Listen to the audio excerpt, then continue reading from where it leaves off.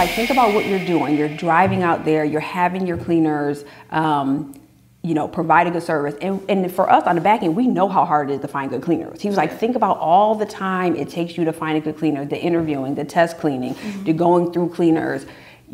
All that is in the price. Like all of that. It's just not the going from A to B cleaning, you go home. It's all of the things that you're doing behind the scenes that have to be bundled in the price. And I just never thought about it that way.